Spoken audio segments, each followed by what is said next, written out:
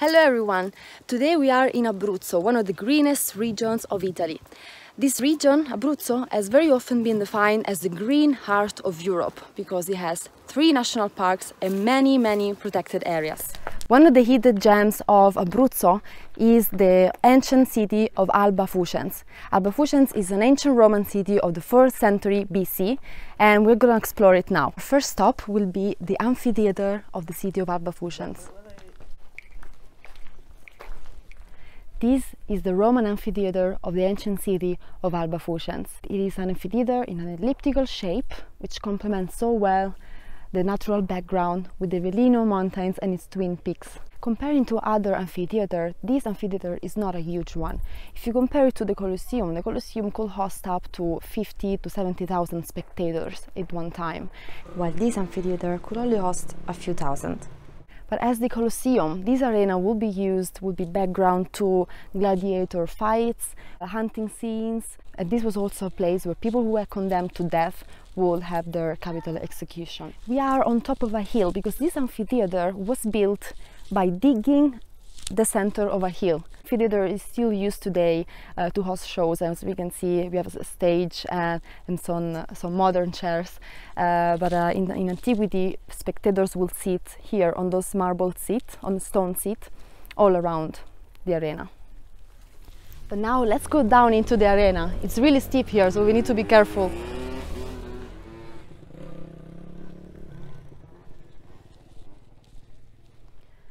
As we enter the arena, we realize how this structure was so perfectly made. Our voice echoes back in the whole of the amphitheater, so people from a distance can hear you very sharply and clearly. The history of this amphitheater, it's a curious one. This was built by one of the citizens of Alba Fucens.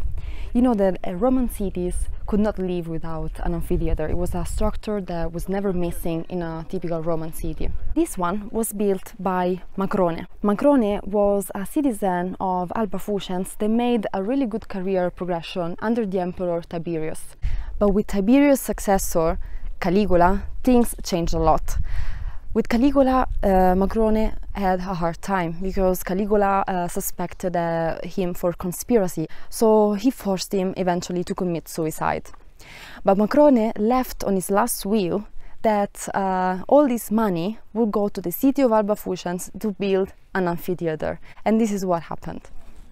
I think one of the coolest things of these ancient ruins that is also happening in Pompeii and Ostia Antica and other archaeological sites like this is that the ancient structures interact with the modern events. It's just incredible that 2,700 years after the city was founded, this amphitheater is still used to host modern events. We have a little bit of short breath.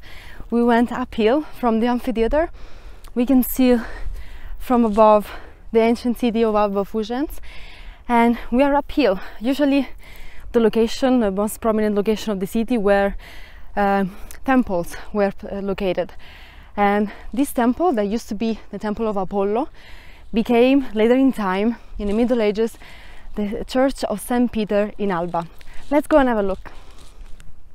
So this is the interior of the church of St. Peter in Alba. This used to be the temple of Apollo, and we can still see the main chamber of the temple in this wall, this stone wall. Here was the sacred room of the temple of Apollo, where no one could enter apart from the priest and the priesthood. We can see the columns. The columns are the original ones of Alba Fucens. They were reinstated here in the church. And it's not only ancient Romans artifacts in here, there's also Middle Ages artifacts like this ambone. It was made in the 1200s, so in the Middle Ages by the monks, and this was the place where the monks would read the sacred text. And if you get closer, we can see this really very typical style, the cosmatic style of the 1200s, where materials from the ancient town of Alba Fucens were reused. So these are the colors from marble of the ancient town of Alba Fucens, reused to make this pattern here. And during that time, also clothes were made with those patterns. Same here. This is a kind of a fence that was usually put between the altar and the central nave, made with the same style. And look at the columns. They look like snakes covered with these colorful marbles. And imagine those columns were stolen in the 90s. And the Carabinieri, the police from the south of Italy, managed to recover them only a few months ago. And only a few months ago, they were reinstated in the original location. So now we can have a full effect of how this place looked like in 1200s. So now we are down to the ancient city of Alba Fucens. This is the main road. Alba Fucens was a Roman colony inaugurated in 303 before the birth of Christ. It was a time where Rome was not yet a huge empire, as it became later from Scotland to Iraq, but it was just a republic, a small republic controlling the territories of central Italy. The town of Alba Fucens was not huge. It was a very small town, but it was a strategic town, because this territory was controlled by the Equi.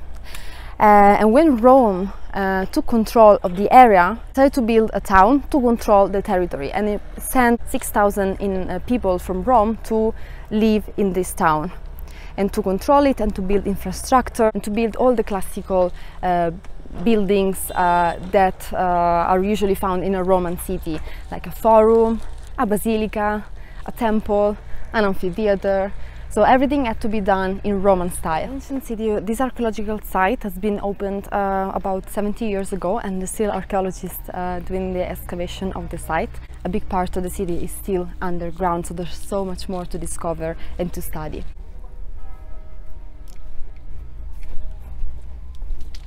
We're now walking towards another main street of the ancient city. This is where we can still see the structures of the ancient shops, which were all facing the street side. But now we're gonna see one of them. Come with me. So here you could find any kind of shop. You have to imagine that ancient Romans would leave the house for anything. Apart from sleeping, anything else was made in the city, so outside. And for example, Romans didn't have any kitchen. So when they wanted to have some food, they would come into the Thermopolia, and this is where we are now. This is the desk of the Thermopolia. Basically, the servers would be here on this side. This was like a desk, like in a bar or in a restaurant. And if you come with me, usually here they would have huge cauldrons to keep the food warm, or to keep the water, to wash the dishes and things that they would use to serve food to the guests. And here as well, this is one of the little dolium or cauldron where they would keep, for example, wine or other drinks.